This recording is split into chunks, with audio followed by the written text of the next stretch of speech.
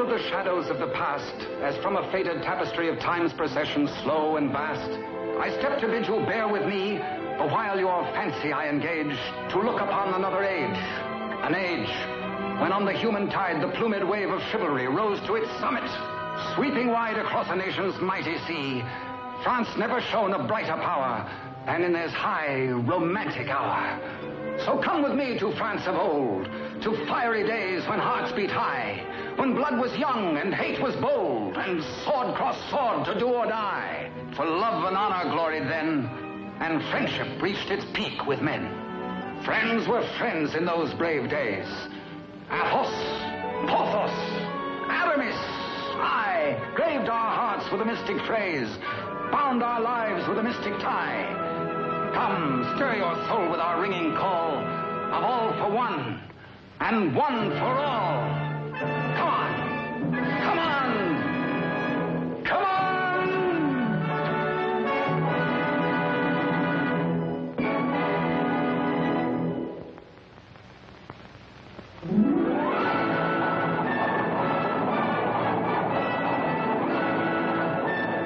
It is Paris on the 15th day of September in the year of our Lord 1638.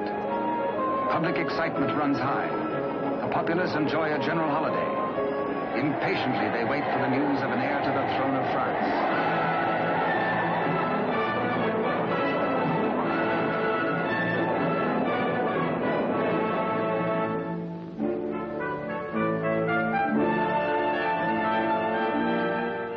His Majesty Louis XIII, King of France.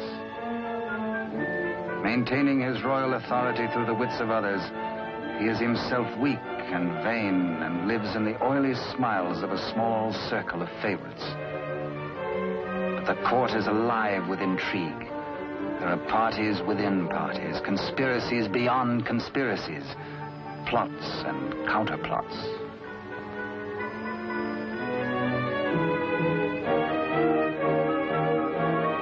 His Eminence, Monseigneur the Cardinal, Duc de Richelieu.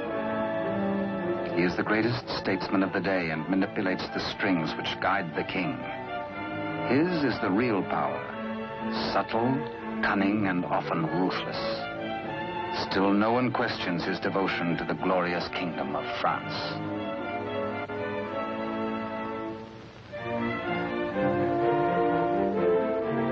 On this auspicious morning, the king pays a state visit to his queen. It is the custom for the sovereign and his courtiers to attend the expectant royal mother until his child is born.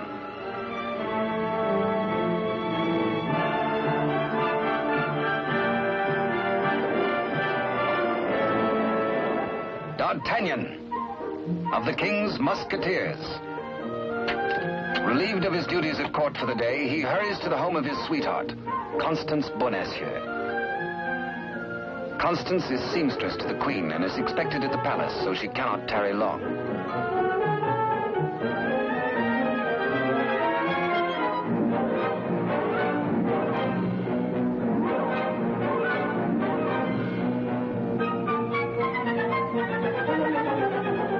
Even the most eager lover, by error, can sometimes kiss a miss, or miss a kiss.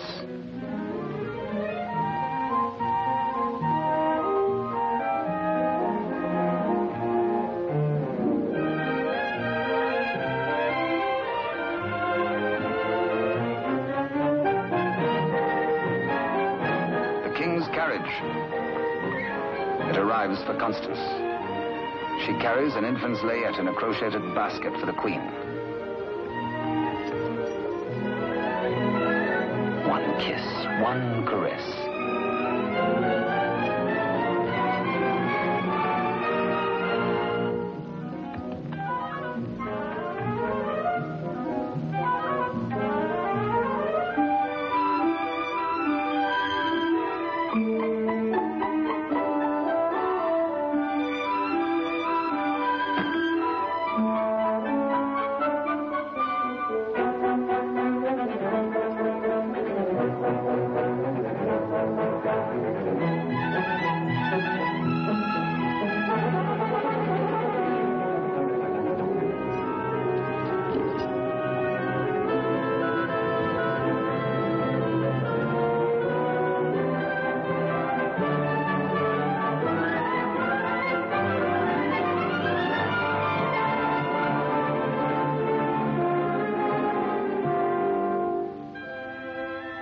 A kiss truly is a delicate plant requiring privacy to grow into a tender blossom.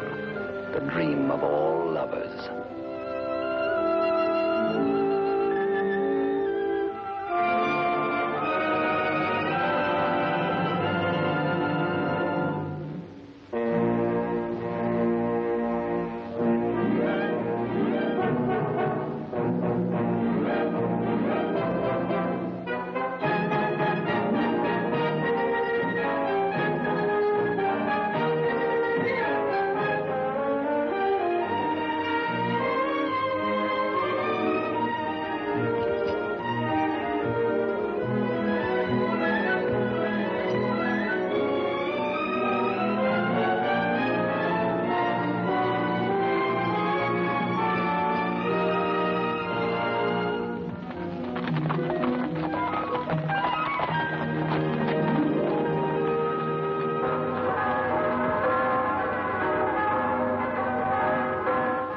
The Cathedral of Notre Dame remind D'Artagnan of his friend and fellow musketeer, Aramis.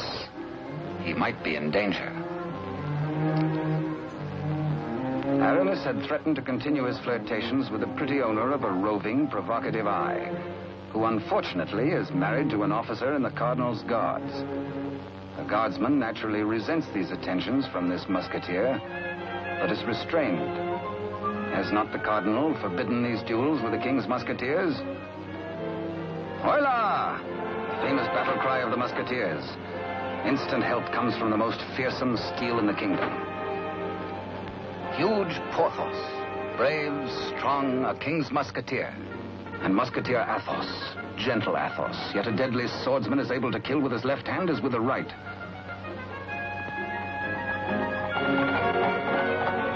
D'Artagnan! The battle is forming. The Cardinal's Guards. This is no private fight then, eh? The Musketeers against the Cardinal's Guard had started before D'Artagnan was born. And what are the odds? 1, 2, 3, 4, 5, 6, 10 guards to 4, 5 to 2, 2.5 to 1? Too simple. Draw your skewer, Monsieur Half Guardsman. Let's measure half a point. On guard! Come, where's your challenge now? Where's your steel? What's your fear? The law? Does the Cardinal still ban a friendly fight with a musketeer or two?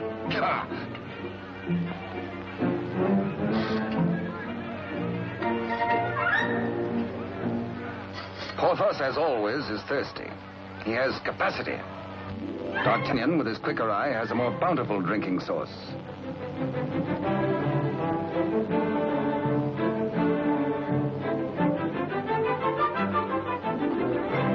Porthos can put out a hand and pick up the pot he's slavers for. Why waste energy walking? Come, driver, come inside with us.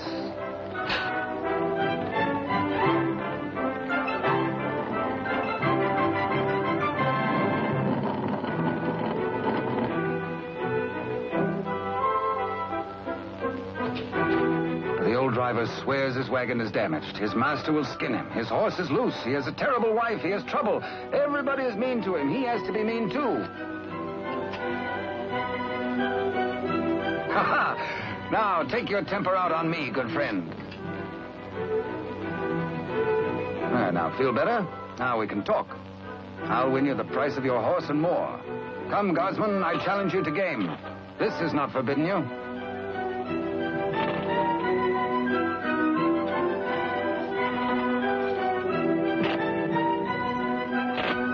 Dice are kind. Here's 20 times your price.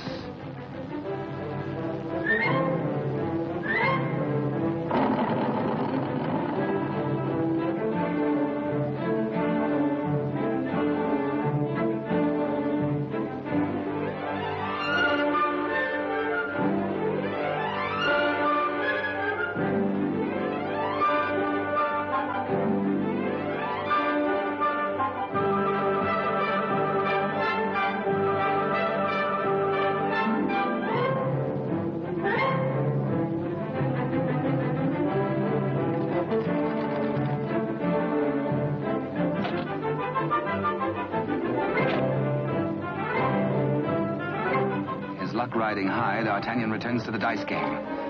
Laughing and playing a while longer, he wins hands down from a fat-headed guardsman while waiting for the late evening rendezvous with Constance. Porthos, too, has women on his mind.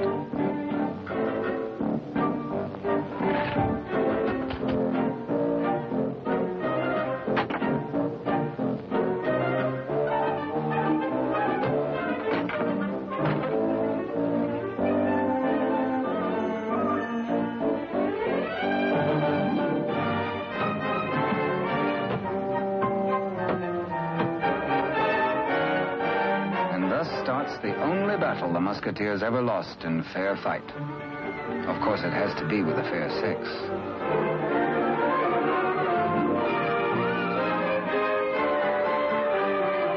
For the first time in his life, a panic-stricken Porthos screams a terrified, "Hola!" Athos hears him. Aramis springs bravely to the side of his comrades, and they flee together. But D'Artagnan hears only the pounding of a lover's heart. As the flood of battle at last sweeps close to him, he leaps to meet the foe and draws his swords. He will fight. Yes? No. Yes. No, he won't. Here, indeed, discretion is the better part of valor. Caught between the she-devils and the deep blue sea, they choose the water.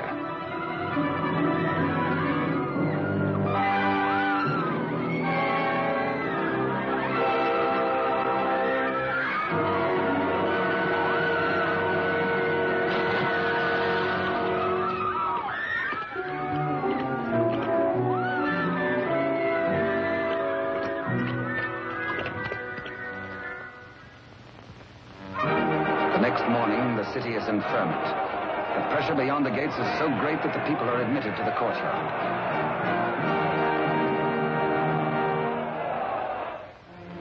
Adjoining the Queen's apartment, Constance prepares the layette.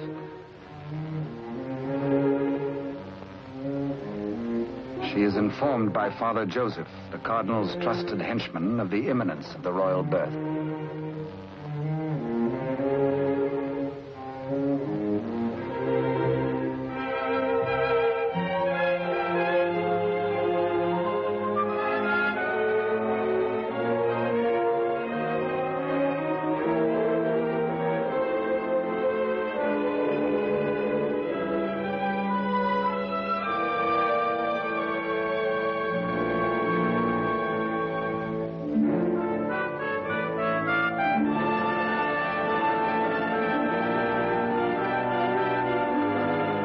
And so a prince is born to France, one day to become Louis XIV.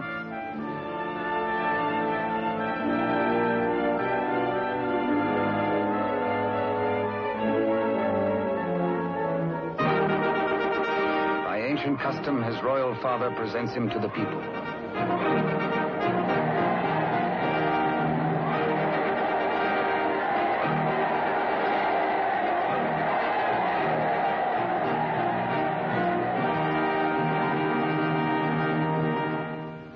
But in the Queen's bedroom, another cry is heard. One of those rare turns of destiny. And Constance is the first to warn the tired, dozing midwife.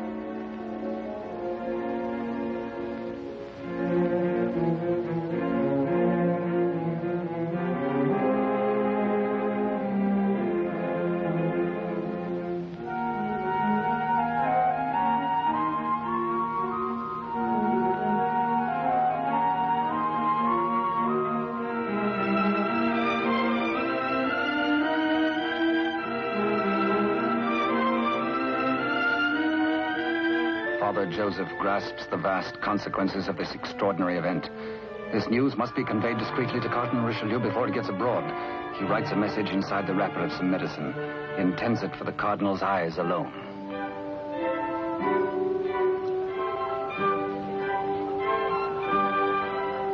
Your medicine, Your Eminence.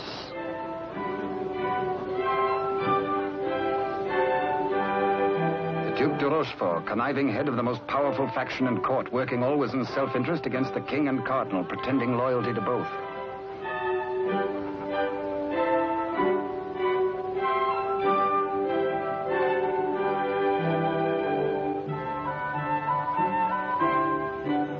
necessity for caution on the part of Father Joseph is indeed well-founded.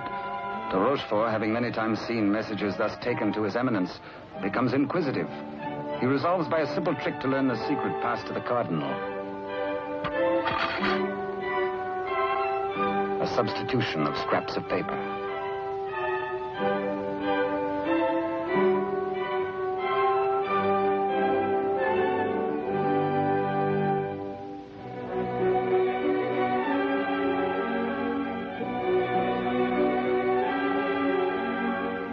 Cardinal realizes that enemies of the regime can do irreparable damage.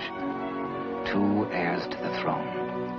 2 rival parties of courtiers. More quarrels, more bloodshed. Poor France, helpless, torn between 2 factions. The secret of the twins must indeed be forever guarded if France is to have peace, and if he, the Cardinal, is to retain his power.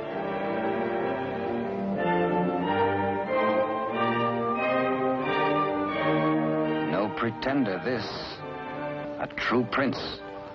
De Rochefort sees an opportunity. Father Joseph is instructed to prepare for a long voyage.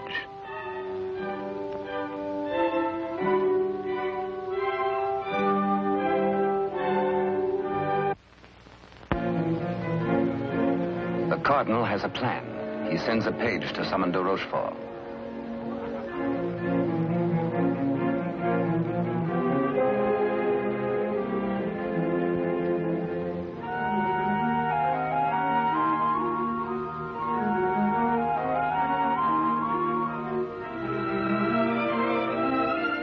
Aware that Constance shares possession of a great secret, one so sacred it might well spell the future of France, the Cardinal charges her to keep her lips sealed.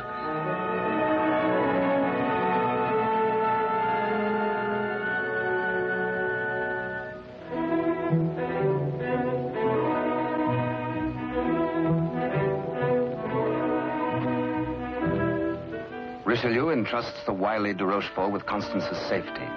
She must not be permitted to see anyone until further notice. The Cardinal is not at liberty to tell his reasons, but de Rochefort is making his own plans.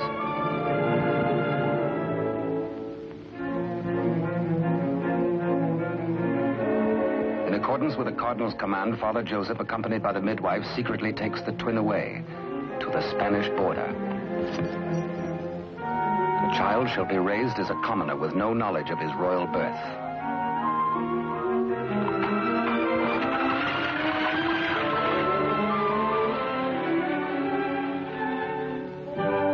Meanwhile, in the great ballroom, the king holds a reception in honor of his firstborn.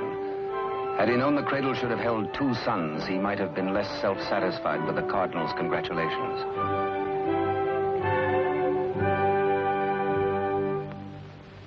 To the notorious Milady de Winter, de Rochefort comes to reveal this chance of fate. The future of France may be in their hands. He tells her he will turn Constance over to her. She is to escort Constance to the convent of Saint-Guemel. There, force her to tell the whole of the Cardinal's secret and plans. He will play one against the other, Cardinal against King, for his own ambition.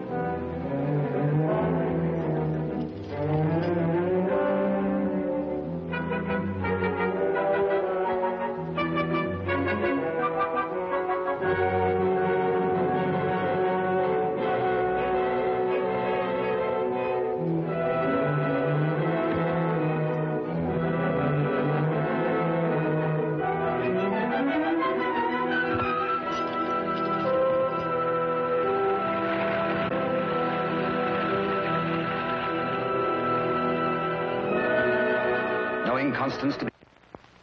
One of the chair carriers runs with the news to the musketeers' barracks.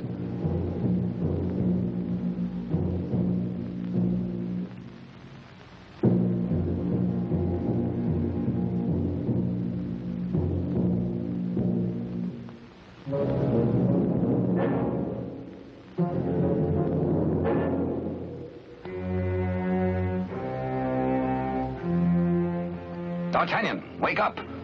Constance taken by force, by de Rochefort.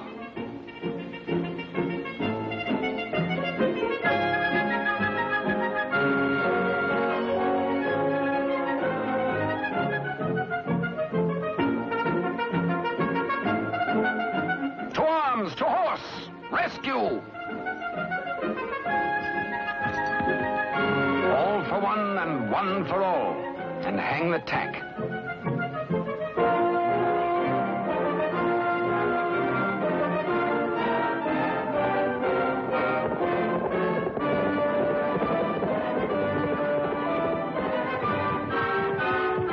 The wily cheat is in no mood to cross steel with this angry Gascon bent on justice.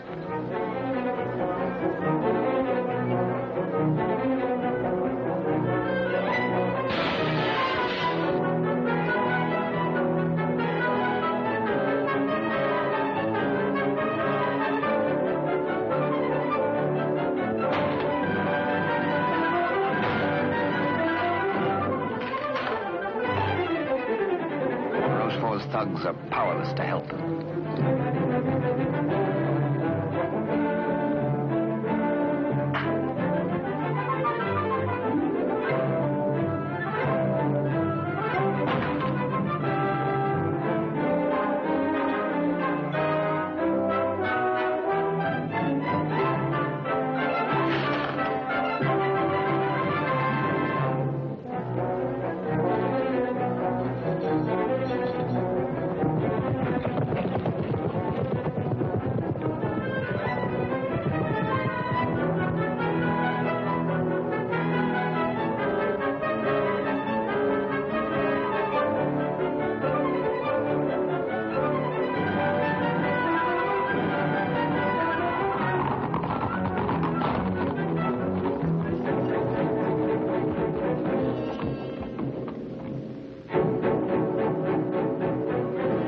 Rochefort is stubborn. He will not talk. He has to be persuaded.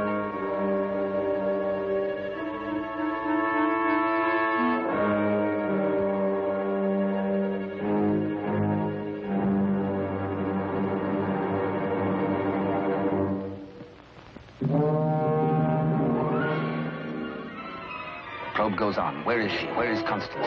Talk or fall 200 feet to the bottom of the well. Talk or die.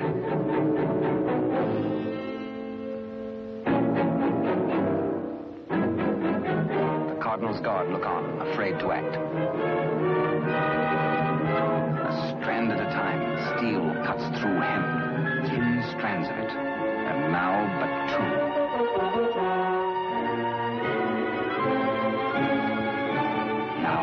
One. De Rochefort breaks. The convent of Saint Gamel.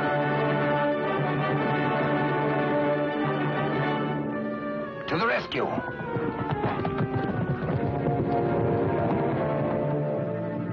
A stableman granted audience with the Cardinal tells of de Rochefort's trickery and capture and of Constance's abduction by Milady de Winter.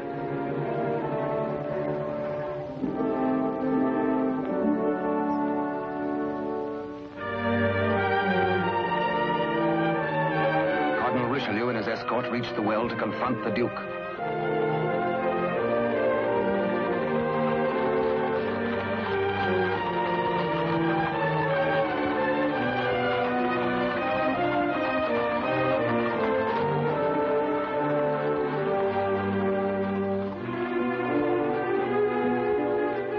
Accused, exposed, a nervous, bedraggled penitent.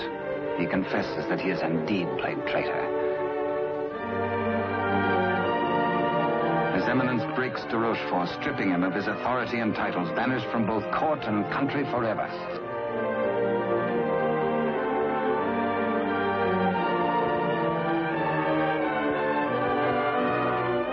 Fearing for the safety of Constance, the Cardinal speeds in pursuit of Milady de Winter.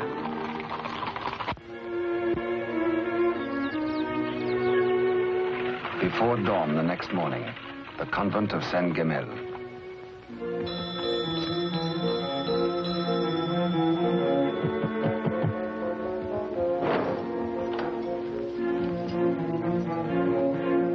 Milady de Winter assures the unsuspecting nuns her prisoner is an enemy of the state, to be confined to the convent on orders of the Cardinal.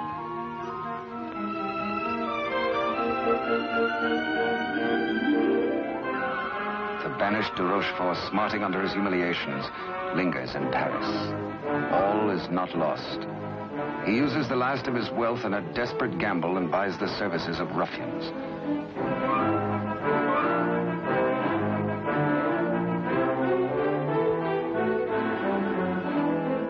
Pursue the cardinal and assassinate him.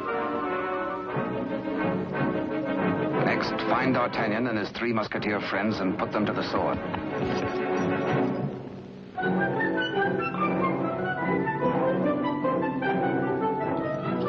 The Rochefort still dreams of himself in terms of the most powerful man in France.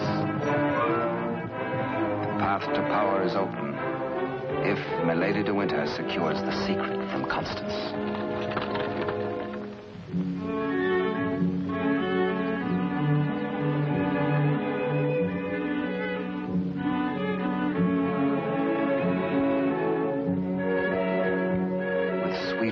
And honeyed entreaties, the unscrupulous Milady de Winter seeks to cajole Constance into telling all she knows.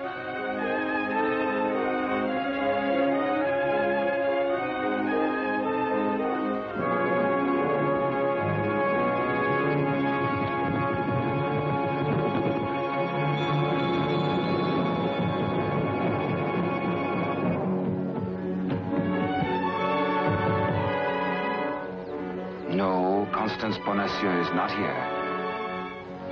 But he hears her voice.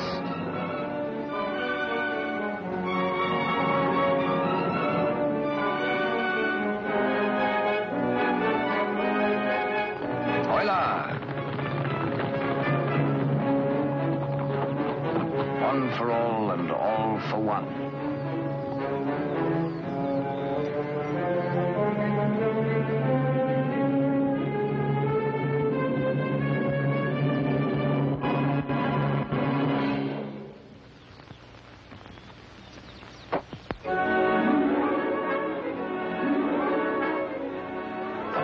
Public criminal, burnt by a branding iron into her flesh, a sign to all.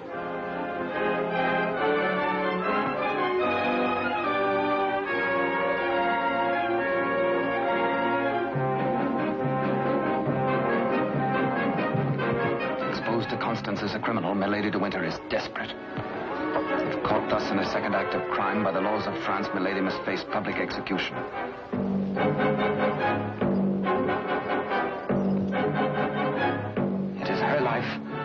Or that of Constance.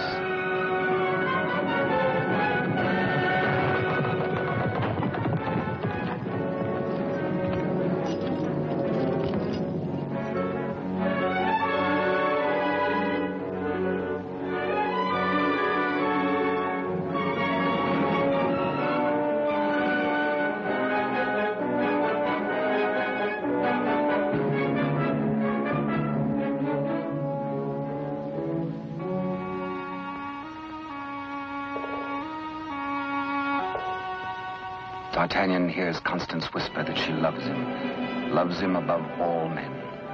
And then she murmurs 3 words, the other one, the other one.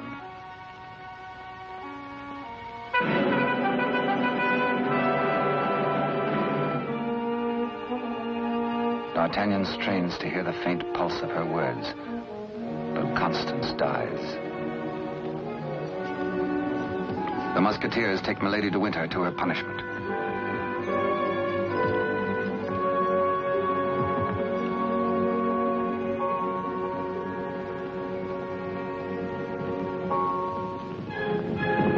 His Eminence the Cardinal has traveled through the night.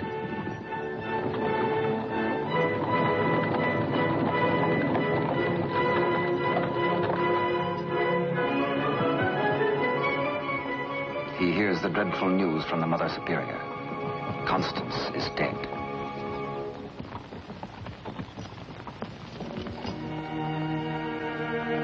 Faithful, loyal Constance.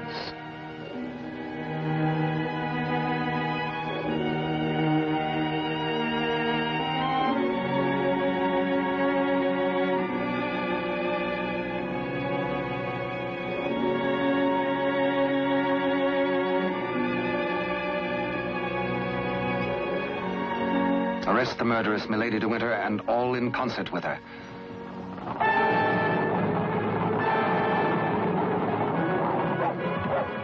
three musketeers, Athos, Porthos, and Aramis, enraged, take the law into their own hands and deliver the murderess to the public executioner and order her death.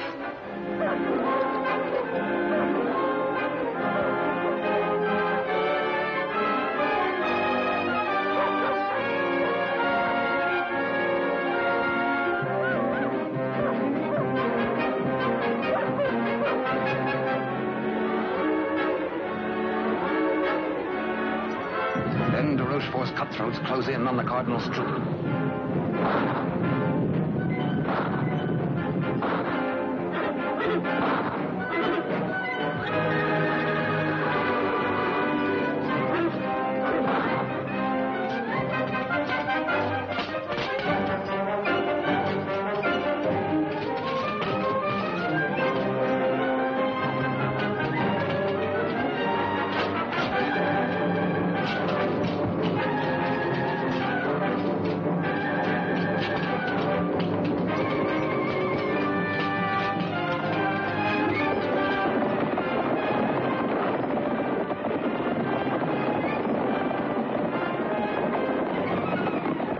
Some distance away, the musketeers are captured by their deadliest rivals. The Cardinal's guard formally arrest the musketeers for continuing to take the law into their own hands.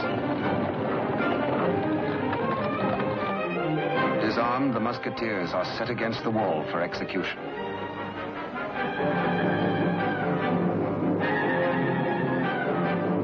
Your guards would take the lives of my friends. Single-handed, they shall have revenge. The Cardinal asks a moment to ponder. Constance dead. A murderess executed. Enough blood has been shed. Now this strife twixt musketeer and guard shall end.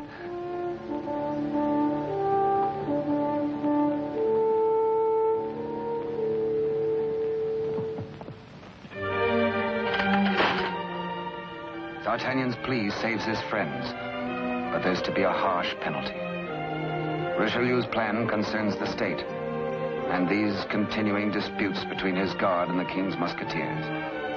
The four musketeers must separate, never to come together again on pain of death. His judgment, oh, a sorry day. The musketeers are banished, each to his own province, never to visit Paris again, nor set foot beyond the bounds of his own fields.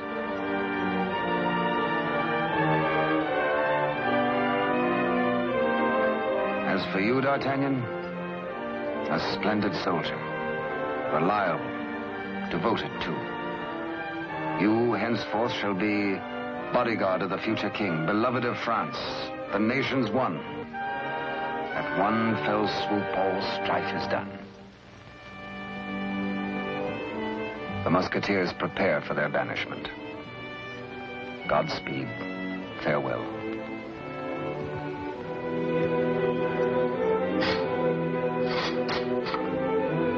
Eternal friendship, it shall not pall.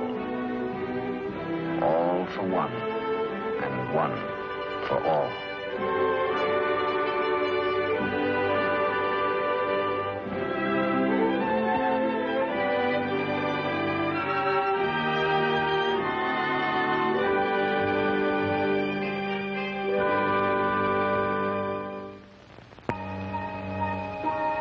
"5 years have passed. France is at peace. The infant prince grows to boyhood. Cardinal Richelieu, driven hard by the responsibilities of high office, lives in semi-retirement. And a royal father educates his son in courtly etiquette.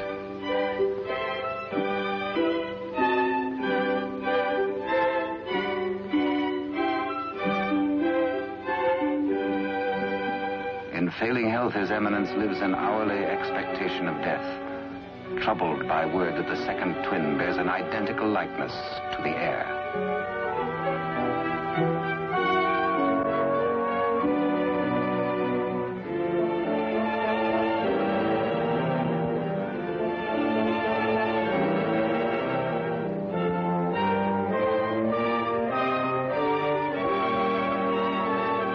The dangers inherent are obvious and weigh heavily on the Cardinal's mind. He decides he must protect the prince somehow. His Eminence provides that the rightful twin may always be identified from the other. With the aid of the court jeweler, he caused a gold doubloon to be broken. The smaller piece hangs on a chain around the throat of the infant prince. And its mate he places about the neck of Captain D'Artagnan.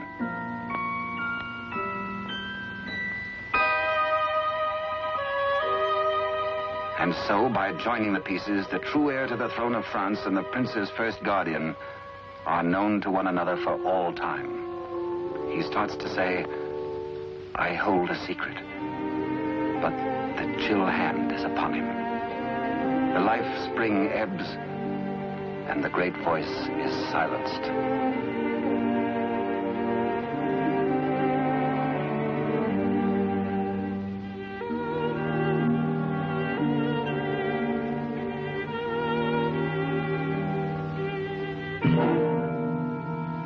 A great statesman passes into history.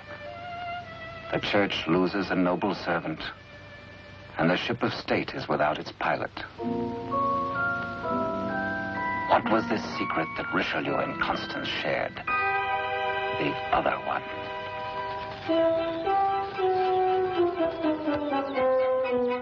Across the Spanish border, the prince's twin brother is reared by servants of the late cardinal. The banished de Rochefort, living nearby, holds the twin under his very eye. He bides his time. He has only to wait patiently for the proper day.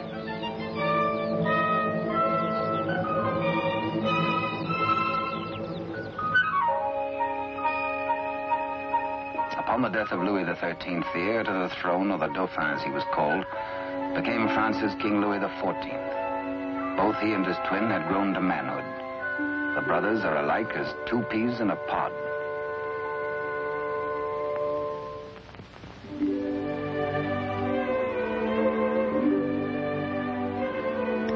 Years have passed and more since Richelieu bent his iron will to break the bonds that held us four. But Porthos, Athos, Aramis, I will ride once more. Once more we'll heed the clarion call of all for one and one for all.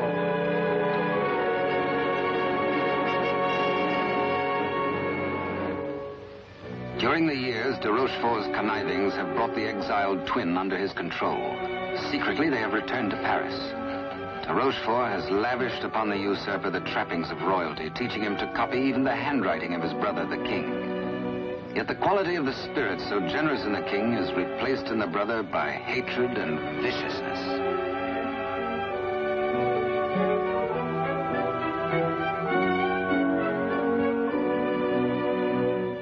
The king's valet, a de Rochefort spy, brings long-awaited news. Within the week, an older D'Artagnan, after a lifetime of loyal service, will retire and leave the court. The young king will be without a bodyguard. Every detail of their plan has gone over. The map, the sentries to overpower, the secret approach to the royal apartment, the signals.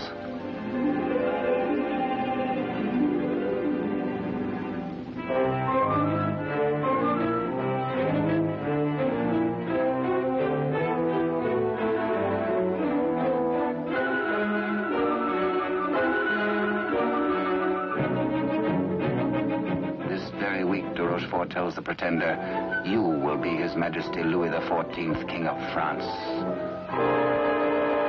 Louis XIV, King of France, spends D'Artagnan's last day in fun and gaiety. The king has applied himself to an education in horsemanship, sportsmanship, and swordsmanship. No two men were ever closer, except they were father and son.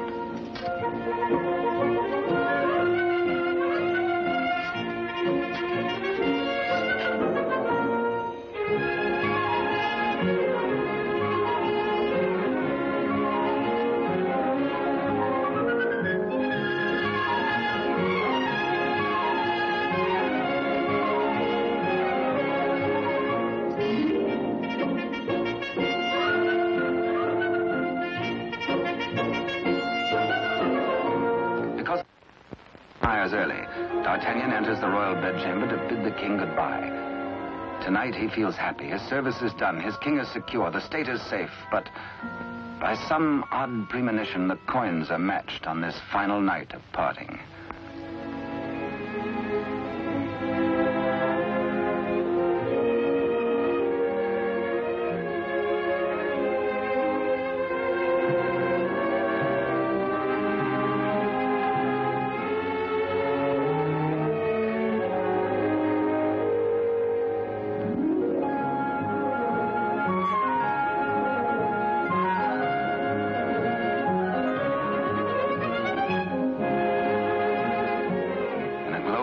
happy memories of a delightful evening with the king, Captain D'Artagnan arrives outside his lodging and is amazed to find himself beset by ruffians. Angrily, the Gascon plans his battle. First, he deals with the dagger-man decoy, sticks him with his own blade, throws the man's cape to the edge of an open sewer, places his own cape over the decoy's body, and fires his own pistol. Hey, up! On to the balcony.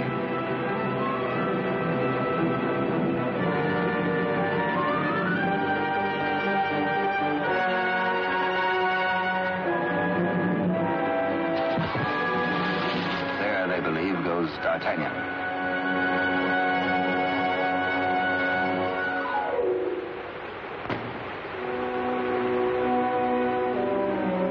Thoughtful D'Artagnan returns to his lodging. For a peaceful man to be waylaid on a city street is something new. He had spent the evening with his king. He reflects. Has the palace discipline been slackening too?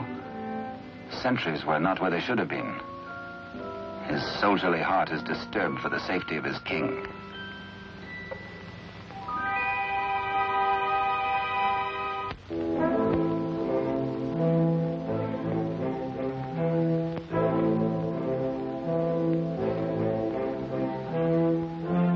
Rochefort's plan is working without a hitch.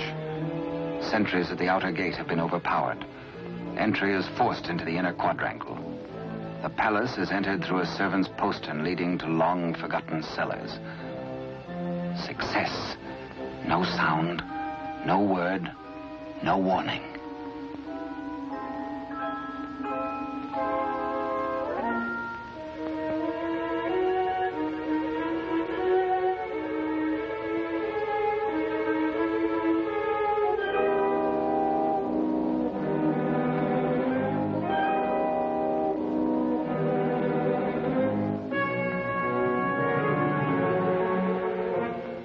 The pretender waits impatiently below for the deed which will make him king.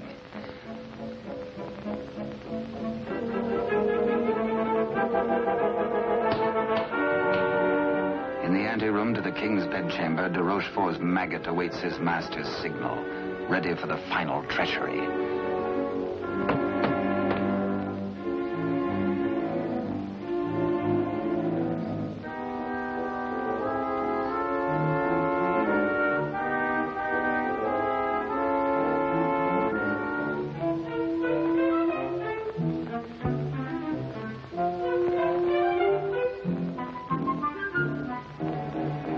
And a little after 11 o'clock on this fateful night, in one tragic moment, France loses her rightful king.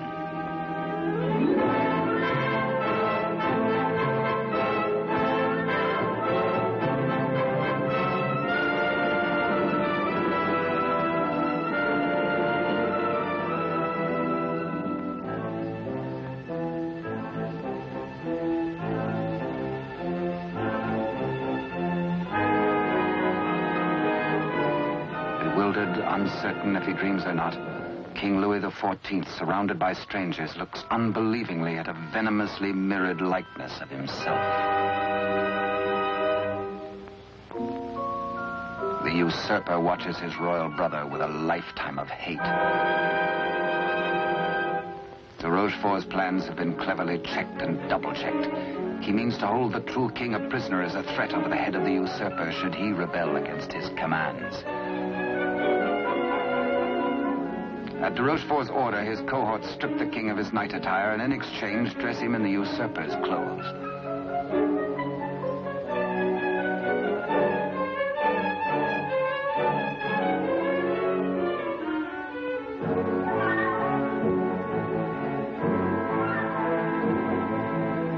Into the palace cellars, a messenger reports breathlessly. D'Artagnan is dead. His body thrown in the river. Complete triumph at last.